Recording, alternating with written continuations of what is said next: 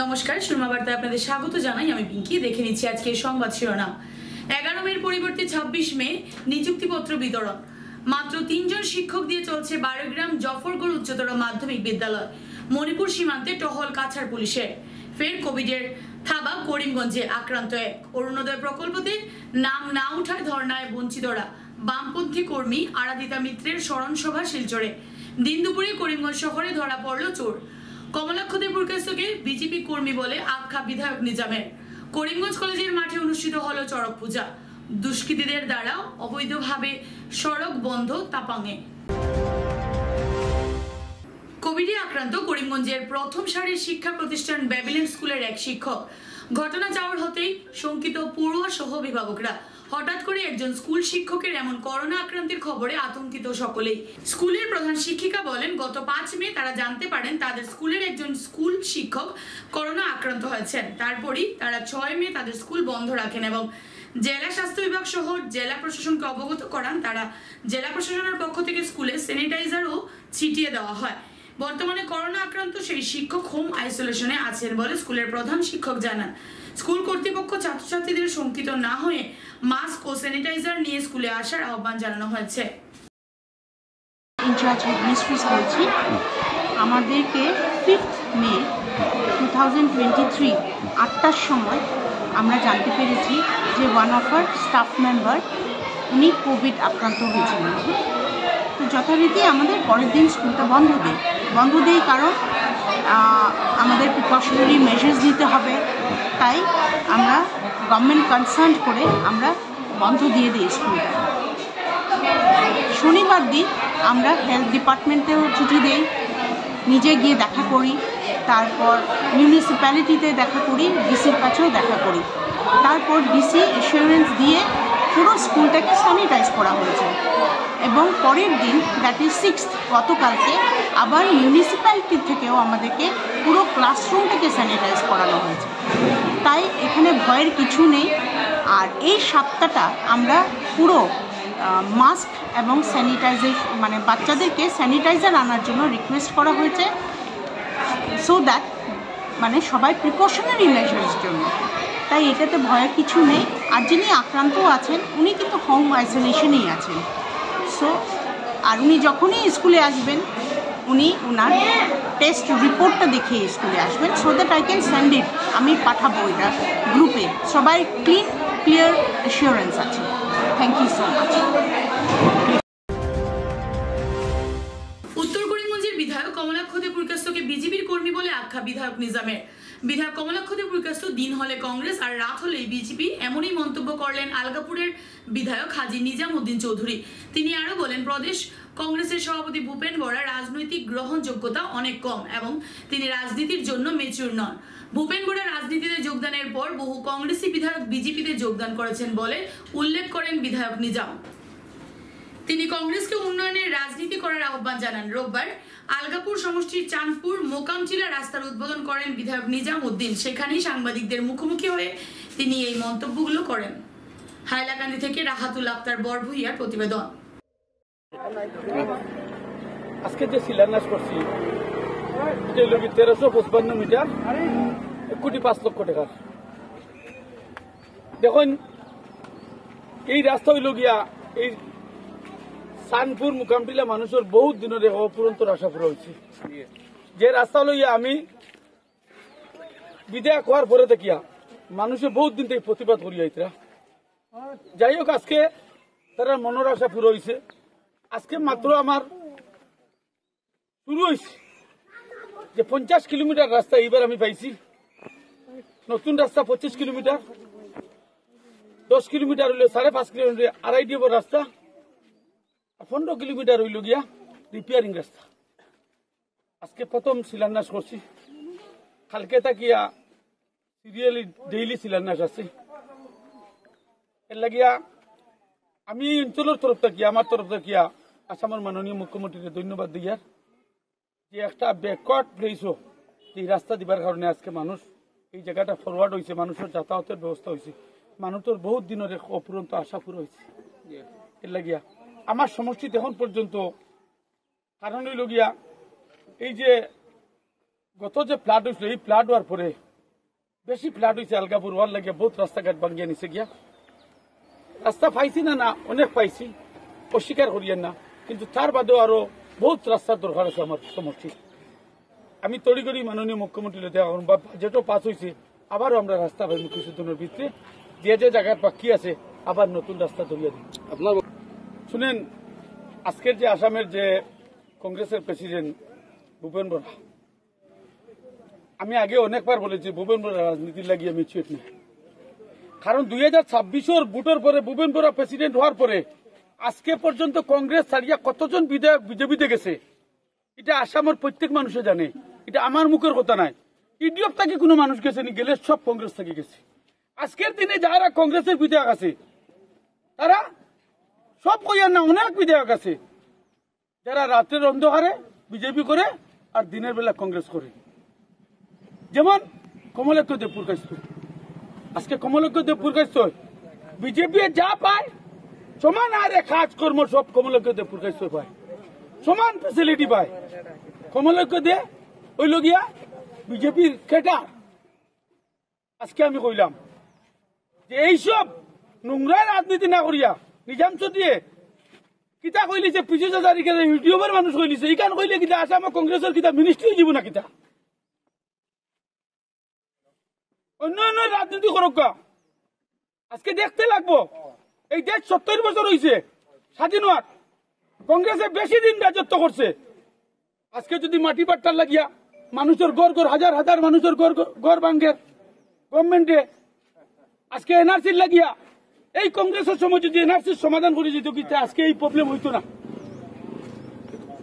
আজকে বড়লন হত্যা করা হাজার হাজার মানুষকে কাটিয়া নদীত ফেলাইছেন কার সময় ফেলাইছেন সিদ্দিক আহমদ একবার মাতার কারণে মন্ত্রিত্ব থেকে ফেলাই দিচ্ছেন এটা আমরা ভুলে গেছি নি এইগুলা দেখতে লাগবো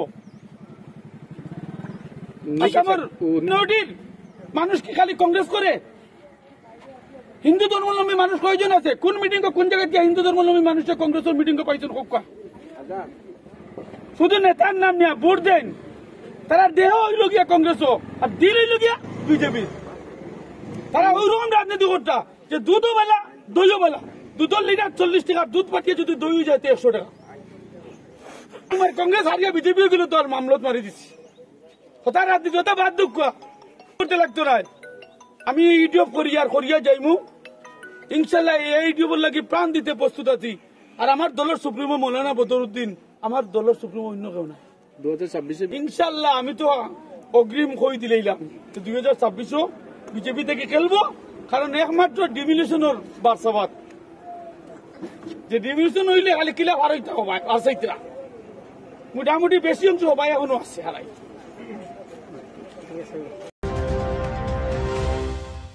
11 মের পরিবর্তে 26 মে হবে নিযুক্তিপত্র বিতরণ বাতিল হলো অমিত শাহের আসাম সফর মণিপুর হিংসাকে কেন্দ্র করে আসামের বিভিন্ন বিভাগে উত্তীর্ণ হয়ে আসা প্রার্থীদের নিযুক্তিপত্র 11 মের পরিবর্তে 26 মে কেন্দ্রীয় স্বরাষ্ট্রমন্ত্রী অমিত শাহের উপস্থিতিতে নিযুক্তিপত্র প্রদান করা হবে এদিন আরো কয়েকটি প্রকল্পেরও শিলান্যাস করবেন কেন্দ্রীয় গৃহমন্ত্রী অমিত শাহ 1 জুন থেকে কাজে যোগদান করবেন নবনিযুক্তি সরকারি কর্মীরা যে আমি 9, 10 আৰু 11 তাৰিখে 3 দিন অসম চৰকাৰৰ 2 বছৰ উদযাপন উপলক্ষে কিছু জনহিতৈষীমূলক কাজ হাতত লোৱাৰ বাবে সিদ্ধান্ত লৈছিল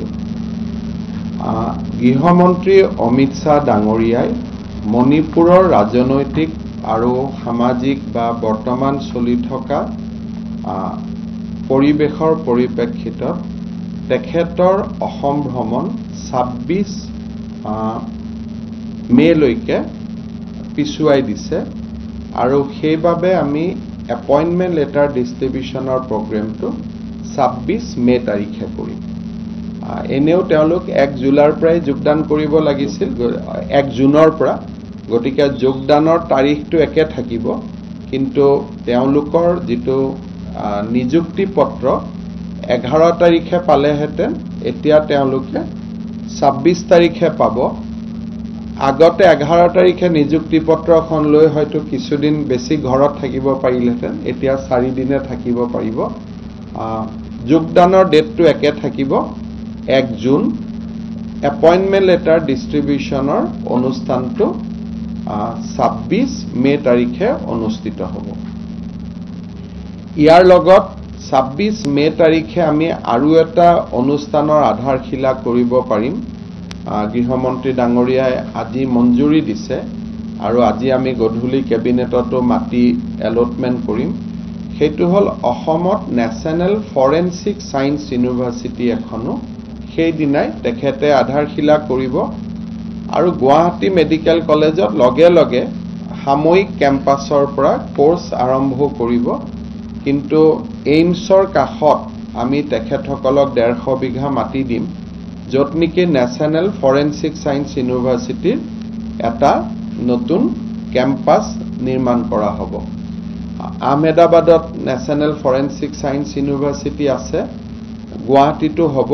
এইটো এটা অসমৰ কাৰণে যথেষ্ট আদৰণীয় বা যথেষ্ট এটা আদৰণীয় পদক্ষেপ হ'ব। আপোনালোকক আৰু এটা কথা মই জনাব খুজিছোঁ যে অহাকালি আমি অসমত ঔদ্যোগিক বিনিয়োগৰ বাবে প্ৰায় 8,000 কোটি টকাৰ বা তাৰ সম পৰিমাণৰ টকাৰ বিনিয়োগৰ আমাৰ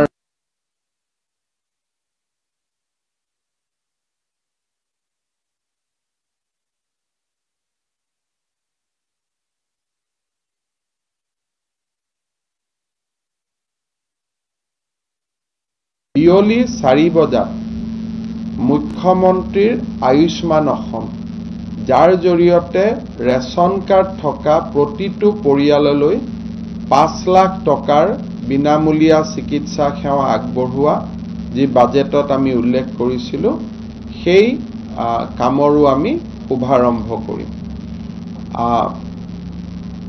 ইতিমধ্যে আপোনালোকে জানে যে নিযুক্তিৰ ক্ষেত্ৰত আমাৰ ৰিক্ৰুটমেণ্ট কমিশ্যন 2টাই পৰীক্ষাৰ ফলাফল দিলে। এডুকেশ্যনৰ মাধ্যমিক যিটো বিভাগ তেখেতসকলে তাৰ ফলাফল দিলে। আজি ৰাতিপুৱা অসম আৰক্ষী, ফৰেষ্ট আৰু এক্সাইজ ডিপাৰ্টমেণ্টৰ ফলাফল ঘোষিত হ'ল। আজি নিশা মাজভাগলৈ LP আৰু ME স্কুলৰ শিক্ষকৰ ফলাফল ঘোষণা হ'ব। 10 তাৰিখে হেল্থ ডিপাৰ্টমেণ্টৰ 3rd গ্ৰেড পোষ্টসমূহ আৰু কিছু 4th গ্ৰেড পোষ্টৰ ৰিজাল্ট ঘোষণা হ'ব। কিন্তু যি প্ৰায় 1900 4th গ্ৰেড হেল্থ ডিপাৰ্টমেণ্টৰ পোষ্ট আছে, তাৰ ফলাফল ফাইনেল ৰিজাল্ট ঘোষণা কৰোঁতে আৰু 3-4 দিন ডিপাৰ্টমেণ্টক প্ৰয়োজন হ'ব। অৰ্থাৎ আমি বাই 14th এই গোটেই কামখিনি আমি শেষ কৰিব পাৰিম। আৰু এই গোটেই কামখিনি যদি আমি ভবামতে শেষ হয়, 45,000 প্লাছ নিযুক্তি আমি অহা 26 তাৰিখে কৰিব পাৰিম। ইতিমধ্যে বিভাগসমূহক আমি জনাই দিছোঁ যে তেওঁলোকে পোষ্টিং অৰ্ডাৰ আদি যাতে এই সময়খিনিৰ মাজত প্ৰস্তুত কৰি ৰাখে, যাতে আমি 26 তাৰিখে নিযুক্তি পত্ৰ দিয়াৰ লগে লগে 1 জুনত সকলোৱে যোগদান কৰিব পাৰে।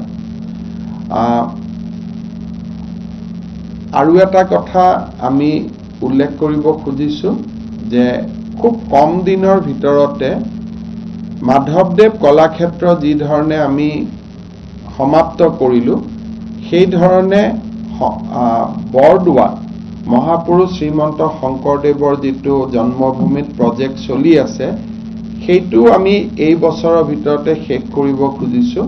অহাকালি ৰাতিপুৱা মই বৰদোৱাত যাম, যাতে প্ৰজেক্টটো এবাৰ ৰিভিউ কৰিব পৰা যায়। আৰু আমাৰ চেষ্টা যে লাহে লাহে যাতে আমি হাতত আগবঢ়োৱা গোটেই কামখিনি আমি নিৰ্ধাৰিত সময়ত শেষ কৰিব পাৰোঁ। অরুণোদয় প্রকল্পের লিস্ট থেকে প্রকৃত দরিদ্রদের বাদ পড়া নিয়ে ধর্নায় বসলেন সমাজকর্মী মুন্নি ছেত্রী। করিমগঞ্জ জেলা শাসক কার্যালয় সংলগ্ন ধর্না শেড থেকে অরুণোদয় প্রকল্প থেকে বঞ্চিত মানুষদেরকে সাথে নিয়ে তিনি বলেন, গরিব মানুষদের সামাজিক ও আর্থিকভাবে অগ্রগতির জন্য অসম সরকারের জনকল্যাণমুখী প্রকল্প অরুণোদয় এ বিস্তর দুর্নীতি সংঘটিত হয়েছে। অনেক প্রকৃত পিছিয়ে পড়া গরিব শ্রেণীর মানুষ তা থেকে বঞ্চিত হচ্ছেন। তিনি বলেন, অসম সরকার গরিব শ্রেণীর মানুষের সামাজিক ও আর্থিক অগ্রগতির জন্য আসাম সরকার এই প্রকল্প নিয়ে আসলেও অনেক ধনী শ্রেণীর মানুষ বিভিন্ন উপায়ে এতে নাম সন্নিবিষ্ট করে নেন, যার দরুন প্রকৃত হিতাধিকারীরা বাদ পড়েছেন। তাই সমাজকর্মী মুন্নি ছেত্রী আসামের মুখ্যমন্ত্রীর কাছে প্রকৃত হিতাধিকারীদের নাম অগ্রাধিকার সহকারে পুনর অন্তর্ভুক্তির দাবি জানান।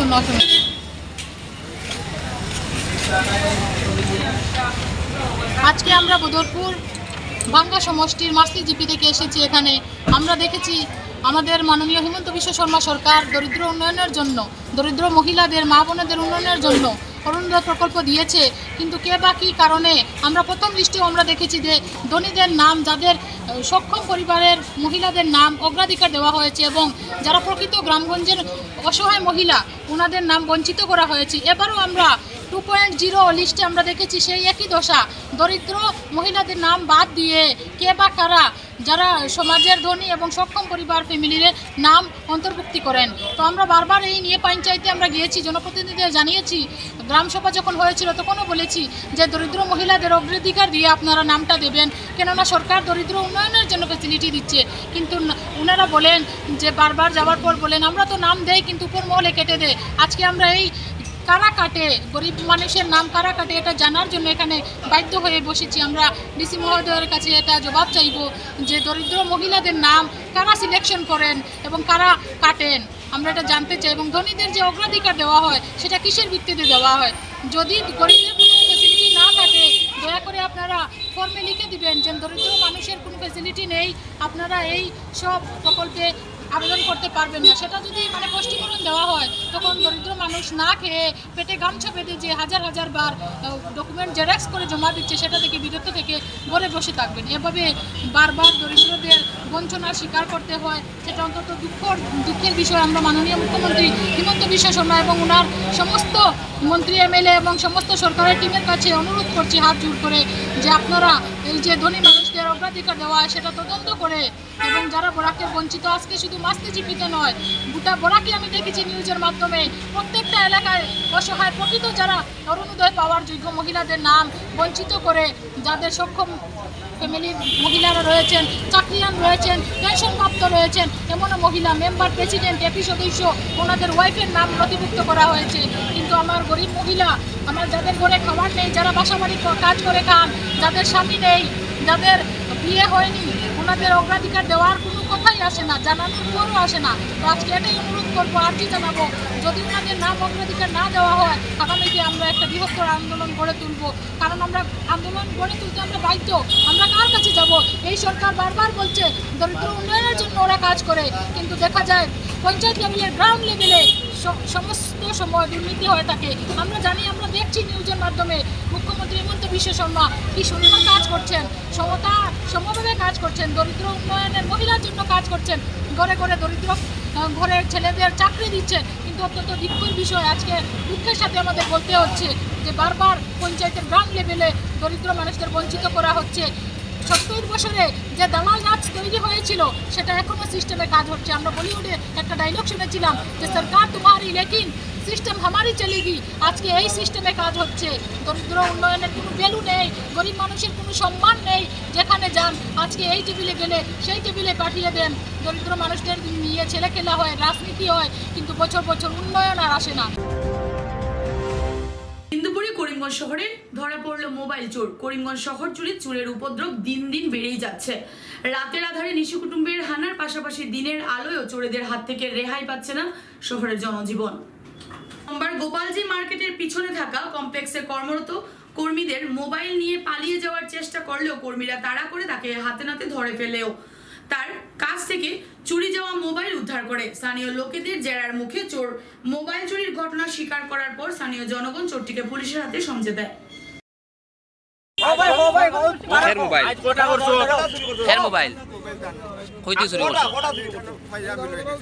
বাসা কই তোমার? কয়টা মোবাইল চুরি করছো?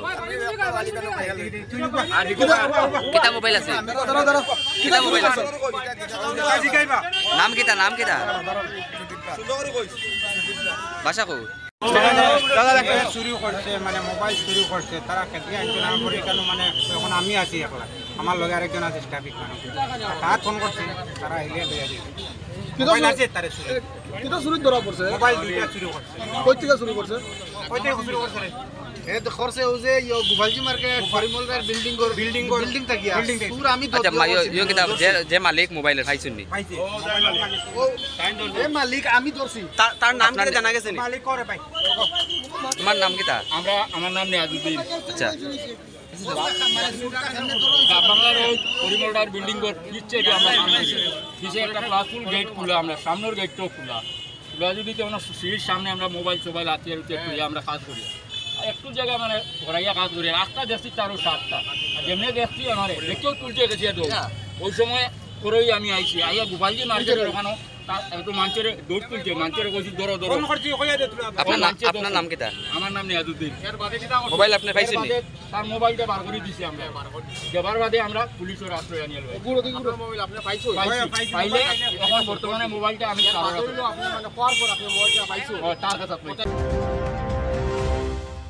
অশান্ত মণিপুর থেকে শরণার্থীর ভিড়ে যে কোনো দুষ্কৃতী আসামে প্রবেশ করতে না পারে সেজন্য কড়া টহলদারিতে কাছাড় পুলিশ। মণিপুরের দুষ্কৃতীরা যাদের সীমান্ত অঞ্চলের নদীপথকে ব্যবহার করে কাছাড়ে এসে যেন আশ্রয় ও দুষ্কার্য সংঘটিত না করতে পারে সেজন্য কাছাড়ের জেলা পুলিশ সুপার নোমাল মাহাতো ও বন বিভাগের সিসিএফ শিবকুমারের নেতৃত্বে বরাক নদীর সীমান্ত অঞ্চলে লক্ষ্মীপুর থেকে জিরিঘাট পর্যন্ত প্রায় 2 ঘন্টা সময় ধরে পরিদর্শন করেন। পুলিশ ও বন বিভাগের টহলদারি বাহিনী নদীপথে টহল জারি রেখেছে।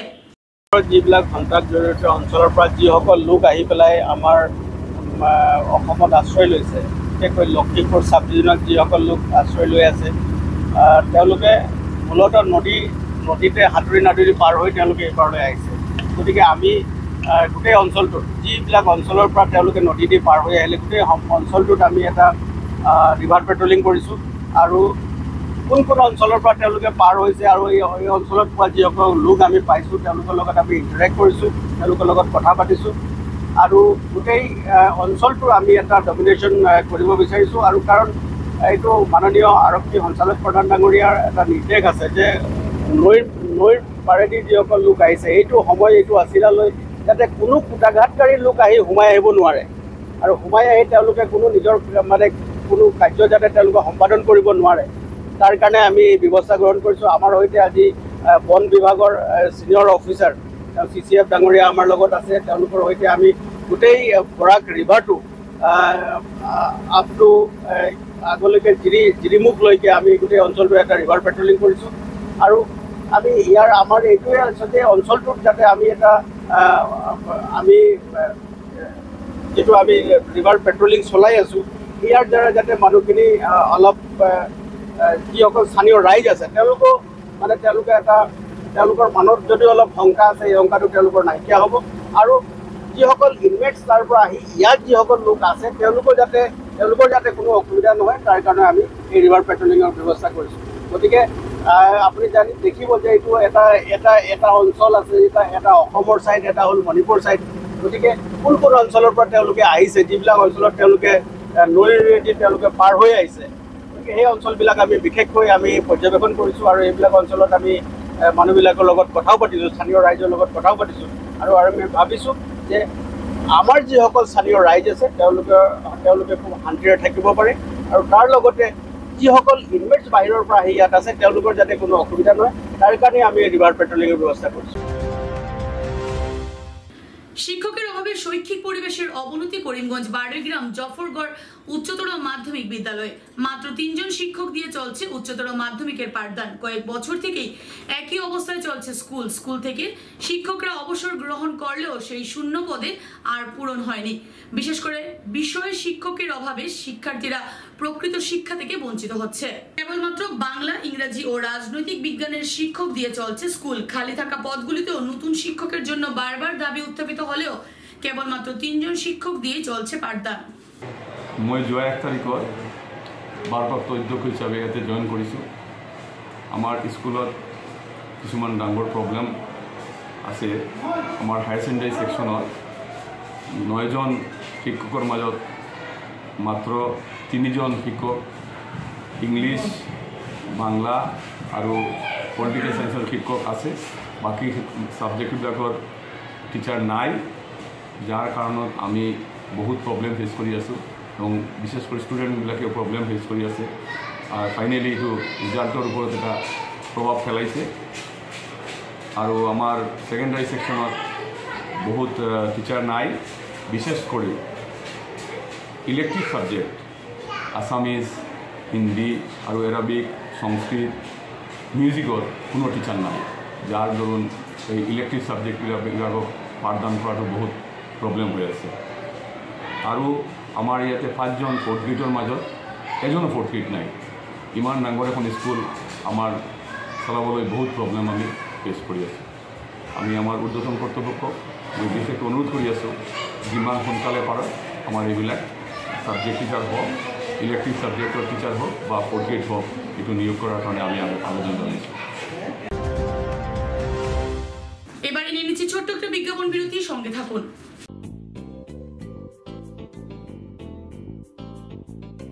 বিভিন্ন আধুনিক ও আকর্ষণীয় টাইলসের সম্ভার নিয়ে উপস্থিত প্রিয়া টাইলস আপনার ঘরকে অতি সুন্দরভাবে সাজিয়ে তুলতে আজই আমাদের দোকানে চলে আসুন এবং নিয়ে যান অত্যাধুনিক টাইলস আপনার পছন্দের সব ধরনের টাইলস আমাদের এখানে উপলব্ধ রয়েছে আমাদের ঠিকানা চন্দ্রাস প্লাজা নিয়ার বিশাল Megamart station road Karimganj mobile 9101805530 9957709784 আপনি কি শ্বাসকষ্ট বুকে ব্যথা পিঠে ও কোমরে যন্ত্রণা হাতে পায়ে ঝিনঝিন করা মাথা ব্যথা সহ হার্ট বাইপাস সার্জারি কিডনিজনিত বিভিন্ন রোগে ভুগছেন তাহলে আর চিন্তা নেই এবার থেকে করিমগঞ্জের নিউ লাইফলাইন হসপিটাল এ আয়ুষন্দ্রা সুপার স্পেশালিটি হসপিটাল গুয়াহাটির বিশেষজ্ঞ ডাক্তাররা রোগী দেখতে করিমগঞ্জে উপস্থিত হবেন 12 মার্চ রোগী দেখবেন ডক্টর সিমরনজিৎ সিং 14 মার্চ রোগী দেখবেন হৃদরোগ বিশেষজ্ঞ ডক্টর আদিত্য ভাস্কর 15 এবং 16 মার্চ রোগী দেখবেন ডক্টর বি শ্রী হর্ষা রোগী দেখতে করিমগঞ্জে উপস্থিত হবেন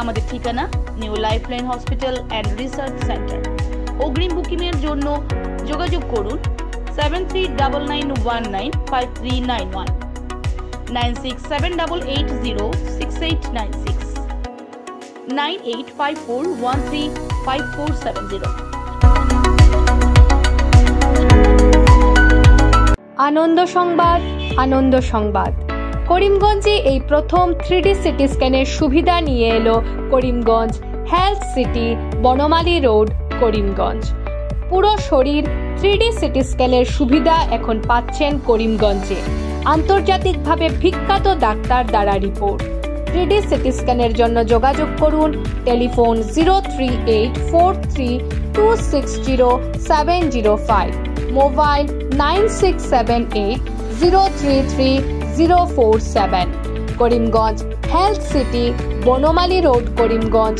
আপনাদের সেবায় নিয়োজিত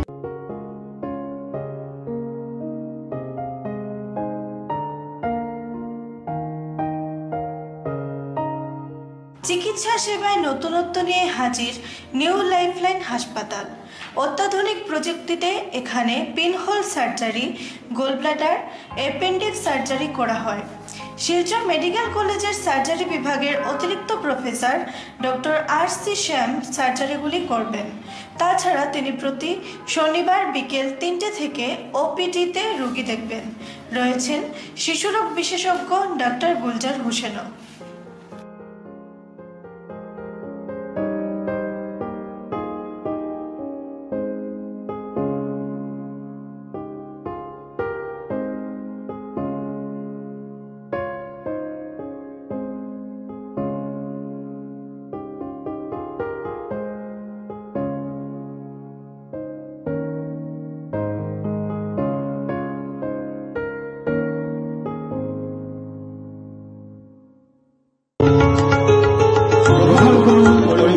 হোলসেল কোঅপারেটিভ স্টোর্স তথা সহযোগীর আন্তরিক অভিনন্দন করিমগঞ্জ হোলসেল কোঅপারেটিভ স্টোরসের নিয়ন্ত্রণাধীন স্টেশন রোডস্থ বিভাগীয় বিপণী সহযোগী নতুন উদ্যোগে সমৃদ্ধ হয়ে জনগণের সেবায় এগিয়ে এসেছে। তুলনামূলক কম মূল্যে নিত্য প্রয়োজনীয় দ্রব্য সামগ্রীর যোগান অব্যাহত রাখতে সহযোগী কর্তৃপক্ষ বদ্ধপরিকর। জেলার সমবায় আন্দোলনকে জোরদার করে তোলার ক্ষেত্রে করিমগঞ্জ হোলসেল কোঅপারেটিভ স্টোরস তথা সহযোগী কর্তৃপক্ষ সকলের আন্তরিক ও সক্রিয় সহযোগিতা কামনা করে। নতুন আঙ্গিকে বাস্তব পরিকল্পনা নিয়ে সহযোগী স্টেশন রোড করিমগঞ্জ আপনাদের সেবায় সদা প্রস্তুত। কাছাড় জেলার অধীনে থাকা তাপাং ব্লকের কাঁঠাল জিপির কালীবাড়ি রোডের সড়ক এক সপ্তাহ থেকেই কিছু দুষ্কৃতী সম্পূর্ণ অবৈধভাবে বাঁশ লাগিয়ে বন্ধ করে দেয়, যার দরুন এলাকার প্রায় 2 শতাধিক পরিবারের যাতায়াত বিচ্ছিন্ন হচ্ছে। এ বিষয়ে নিয়ে কাঁঠাল জিপি সভাপতি রামেন রি বলেন, বিগত 10-12 বছর পূর্বে সপ্তজাতি গ্রামবাসীর চলাচলের জন্য সরকারিভাবে জমি দান করলেও বর্তমানে তার কন্যা টুনি তাঁতি বাঁশের বেড়া দিয়ে তা বন্ধ করে দিয়েছে, যার দরুন গ্রামবাসীকে নানান সমস্যার সম্মুখীন হতে হচ্ছে। এমনকি রাস্তাটি সংস্কারের কাজেও বাধা দিচ্ছে টুনি তাঁতির পরিবার। সোমবার গ্রামবাসীরা একত্রিতভাবে সাংবাদিক ডেকে তাদের সম্মুখে বাঁশের বেড়া দিয়ে আবদ্ধ থাকা বেড়াটি তুলে দেয় এবং জেলা প্রশাসনের কাছে দুষ্কৃতীদের বিরুদ্ধে আইনি পদক্ষেপ নেওয়ার অনুরোধ জানান। কি সুন্দর আয়া বেড়া খুলে দিছে, বাপ রে বাপ। আমার বাবা যে পড়ে আছে বিছনা থেকে ওরা কোনদিন গিয়া দেখছে কেউ? আমার বাবা কি দেখায় কি রকম আছে কইয়া রাস্তা দেখা না বন্ধ করতে পুরালো দাঁড়া বাস লাগো না যাও বাস সব উড়া দেখলা সব চলা কি রাস্তাটা কাকে যা তুই মামলা কর দি যা উড়া সব তুই এটা কিটা করো ও সাংবাদিক আপনি কিটার উপরে বিক্রি কই যাই সৈত যে সময় গৌরা পালরে বিক্রি করলো, এই সময় আমার বাবা কইছে যে স্যার তুমি যে বিক্রি করো গৌরা পালরে, তো আমরা কই যাওয়া আসা করবো? কই না, আমি 8 ফুট জায়গা রাস্তা দিয়া দিয়েছি, এটা কালীবাড়ির লাগিয়া। তো এই আমরা এই রাস্তায় যাওয়া আসা করি, এই রাস্তায় বিক্রি বাটা সবই করে আর সবই যাওয়া আসা করি। এইটাই আমার বক্তব্য। বেলাইনে বন্ধ করে, বেলাইনে বন্ধ, ঠিক আছে। এটা মানে তার শ্বশুর বাড়ি তারা কই তারা এটা বলৎকারই আয়া বন্ধ করে। আমরা অনেক অসুবিধা হয়। মন্দিরে পূজা, মন্দিরে আগামী শনিবারে পূজা, তারপরে বাচ্চা নিতে পড়ার হলো, আর তারপর আসা যাওয়া তো আসে না, অনেকের অসুবিধা হইতেছে। কালীবাড়ি রোড আমার ভিতরে প্রায় 200 ফ্যামিলি আছে, প্রায় 100 থেকে 150 ছাত্র আছে। একটা ছাত্র আইতে পারে না এদিকে। আজকে রাস্তাটা 1 সপ্তাহ থাকিয়া টুনি তাঁতি, এরপরে আরও বিভিন্ন ধরনের, তার পিছনে আরও কে আছে এটা জানি না, কেবা কাহারা রাস্তাটা ব্লক করিয়া রাখছে, যার ফলে আমরা কিছু করতে পারি না। আজকে আপনারা নিয়ে সেই আবেদন করতে আসি, কিন্তু আমরা তো প্রাণের ভয় আছে, প্রাণের ভয়ে আজকে আমরা সরকারের আছি অনুগত। নথিপত্র আছে, হ্যাঁ, সরকারি নথিপত্র আপনার মাধ্যমে আমরা চাইতে আছি, সম্পূর্ণ আমরা সরকারি রুলে সেটেলমেন্ট সব রেকর্ড আমাদের আছে। করিমগঞ্জ কলেজের মাঠে অনুষ্ঠিত হলো চড়ক পূজা। রবিবার করিমগঞ্জ কলেজের খেলার মাঠে চড়ক পূজার আয়োজিত হয়। শহরাঞ্চল থেকে হারিয়ে যেতে বসা এই পূজা দেখতে প্রচুর লোকের সমাগম হয় করিমগঞ্জ কলেজের খেলার মাঠে। এদিন পূজার পর চড়ক পূজার আয়োজকরা পূজার পর বিভিন্ন নৃত্য কৌশলী ও কলা কৌশলীর মাধ্যমে উপস্থিত দর্শকদের মন কাড়তে সক্ষম হয়।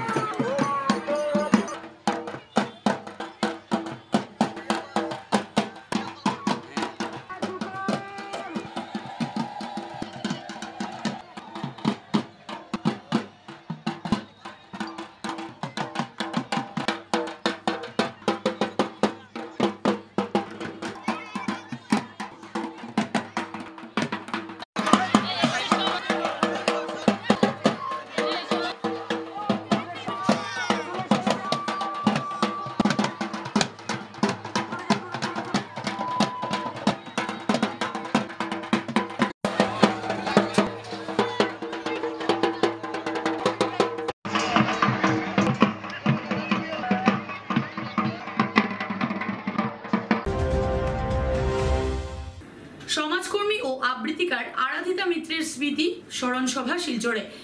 বামপন্থী আন্দোলনের কর্মী হিসেবে খ্যাত আরাধিতা মিত্র 1966 সালে শিলচরের কালীবাড়ি চরে একটি ভেঞ্চার স্কুলের তৈরি করেন এবং তার প্রথম প্রধান শিক্ষিকা ছিলেন তিনি। তিনি একজন আবৃত্তিকার ও ভারতীয় গণনাট্য সংঘের অন্যতম কর্মীও ছিলেন। শিলচরের বেশ কয়েকটি ইলেকট্রনিক নিউজ চ্যানেলের সাথেও যুক্ত ছিলেন তিনি। এদিন তার স্মৃতিচারণ সভায় শিলচরের প্রাক্তন সাংসদ সুস্মিতা দেব, বিডিএফ নেতা প্রদীপ দত্তরায় সহ অনেকেই উপস্থিত থেকে সমাজের জন্য তার উৎসর্গিত অবদানের বিভিন্ন দিক তুলে ধরেন। উনার পরিবারের পক্ষ থেকেও তার স্বামী বামপন্থী নেতা দুলাল মিত্র সহ অন্যান্যরা উপস্থিত ছিলেন সভায়।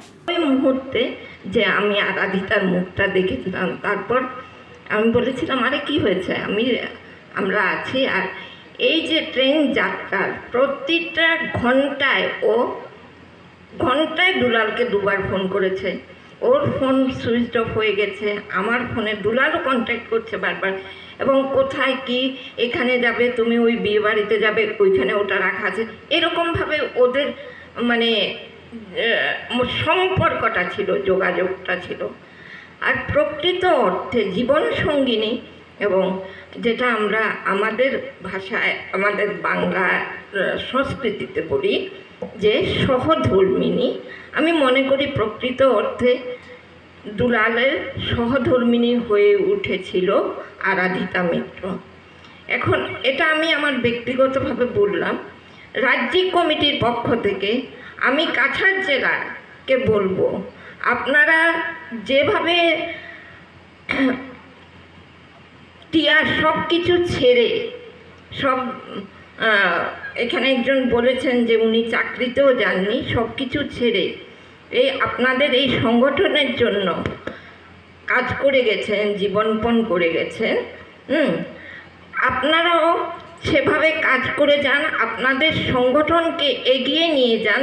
আপনাদের যে আদর্শে টিয়া ছিল, টিয়ার আদর্শে আপনারা আপনাদের সংগঠনকে এগিয়ে নিয়ে যান, তাহলে আপনারা কোনোদিন ভাববেন না যে টিয়া নেই আপনাদের মধ্যে।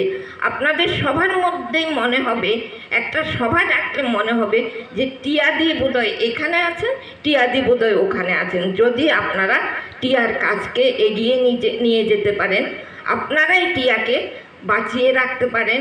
এবং দুলালের মনে বা টিয়ার জন্য আমরা সকলে যারা দুঃখিত, মর্মাহত, টিয়া এত কম বয়সে চলে গেছে, তাদের সকলের মনে আপনারা টিয়াকে জাগিয়ে রাখতে পারবেন।